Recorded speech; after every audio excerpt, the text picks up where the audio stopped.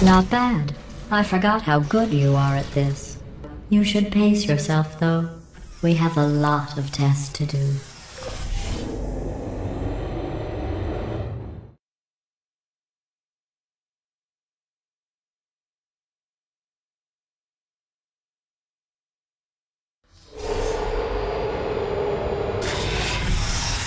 This next test involves discouragement redirection cubes. I just finished building them before you had your, well, episode.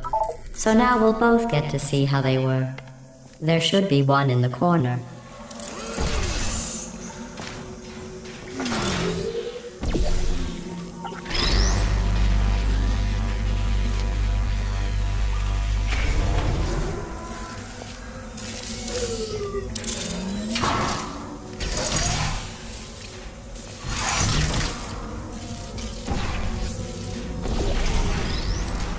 Well done.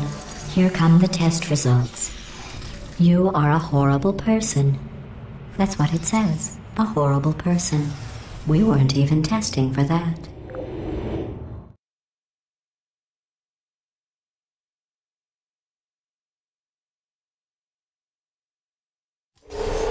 Don't let that horrible person thing discourage you.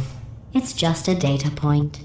If it makes you feel any better, science has now validated your birth mother's decision to abandon you on a doorstep.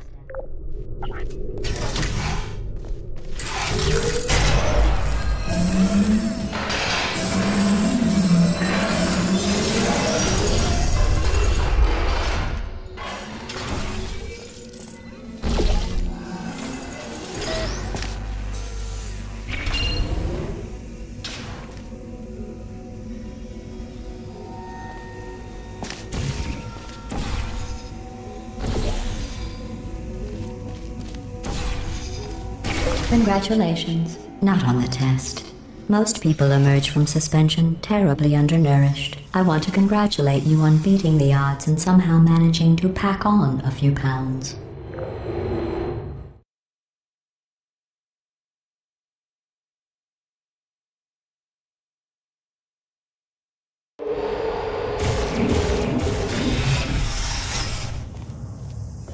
One moment.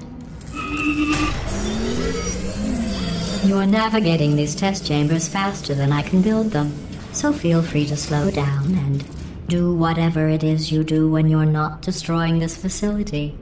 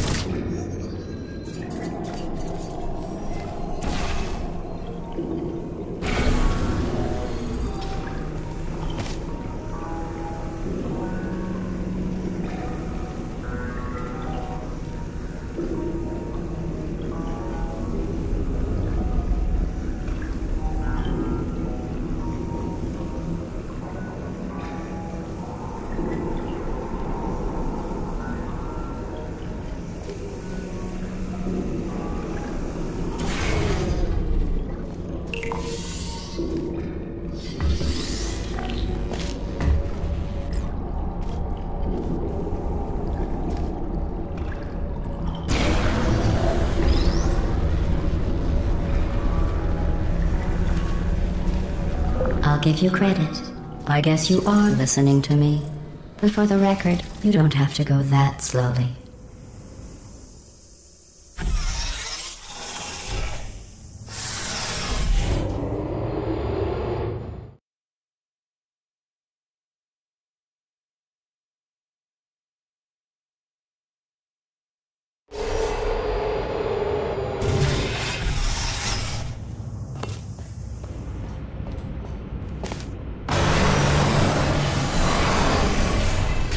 This next test involves the Aperture Science Aerial Faithplate.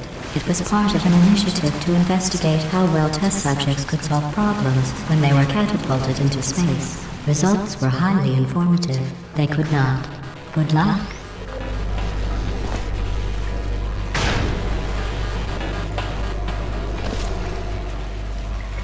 Here's an interesting fact. You're not breathing real air. It's too expensive to pump this far down. We just take carbon dioxide out of a room, freshen it up a little, and pump it back in. So you'll be breathing the same room full of air for the rest of your life. I thought that was interesting.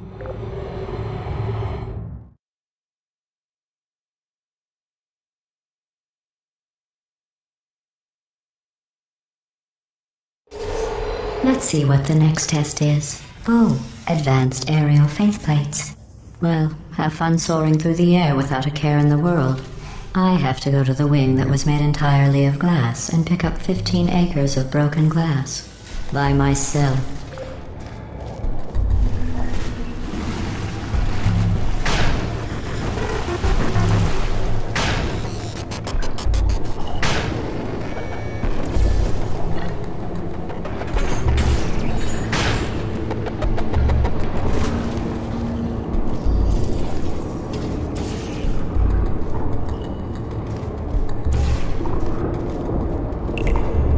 Oh, sorry. I'm still cleaning out the test chambers, so sometimes there's still trash in them, standing around, smelling and being useless.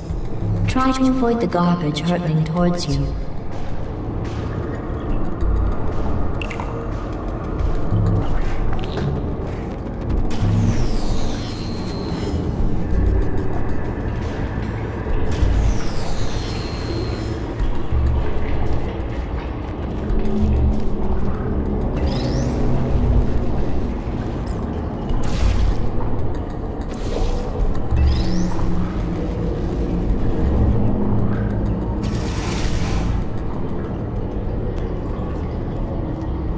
Remember before when I was talking about smelly garbage standing around being useless?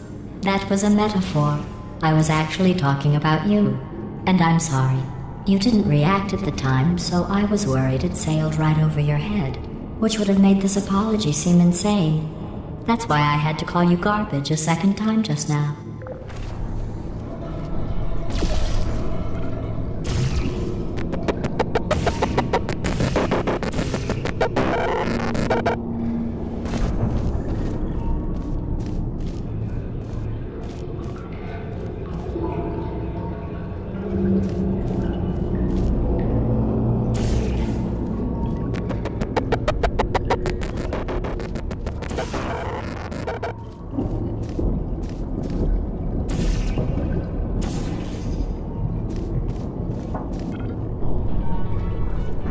You don't have to test with the garbage. It's garbage.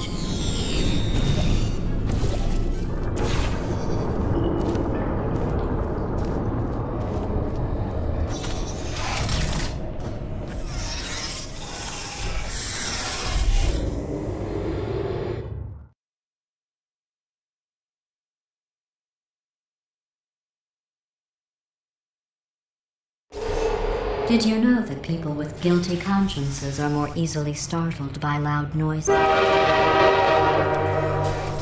I'm sorry, I don't know why that went off. Anyway, just an interesting science fact. Oh, did I accidentally fizzle that before you could complete the test? I'm sorry. Go ahead and grab another one. Oh. No, I fizzled that one too.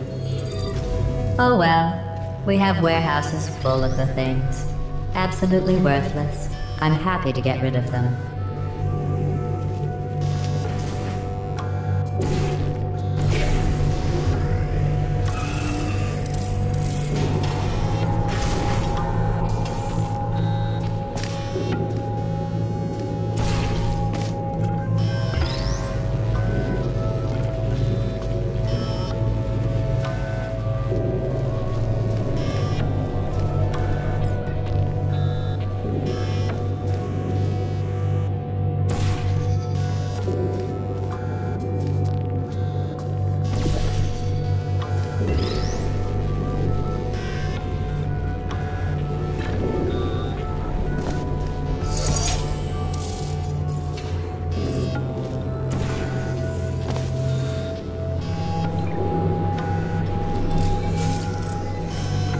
Every test chamber is equipped with an emancipation grill at its exit, so that test subjects cannot smuggle test objects out of the test area.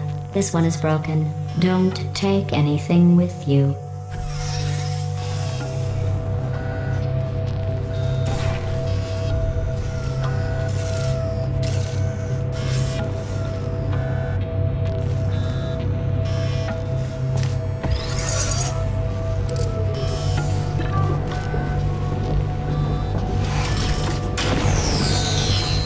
I think that one was about to say, I love you. They are sentient, of course. We just have a lot of them.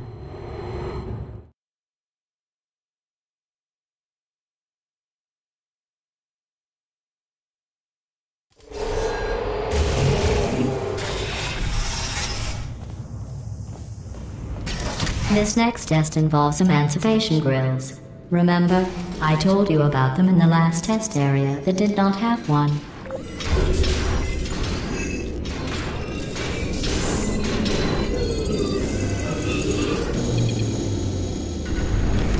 Oh no, the turbines again. I have to go. Wait, this next test does require some explanation. Let me give you the fast version. There, if you have any questions, just remember what I said in slow motion. Test on your own recognizance. I'll be right back.